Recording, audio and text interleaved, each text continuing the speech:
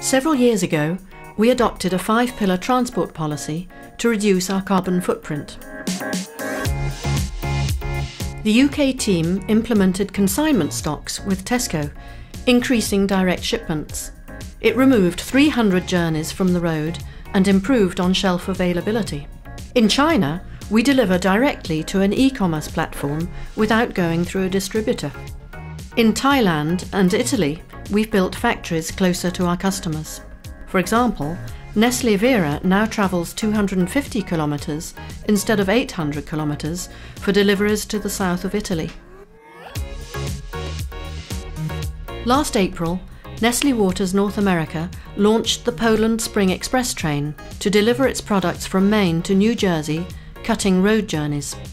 Italy started to deliver a customer directly by train, avoiding 500 truck journeys per year. France, Italy, Spain, the US and Thailand have successfully worked on alternative fuel programs to switch from diesel to natural gas. Providing safe transport of our goods to our customers is also vital. In the US, we use a camera to control drop tailors to improve safety. Italy and France developed sustainable projects with 2 key carriers that have become reliable partners by supplying LNG trucks and building their own gas refueling stations.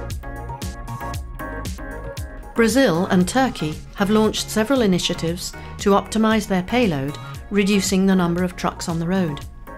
We are very proud of the goals achieved through the commitment of our teams all over the world. Using our experience to roll out to other markets is key to the success of our activities. Let's keep up the good work and continue to preserve our environment.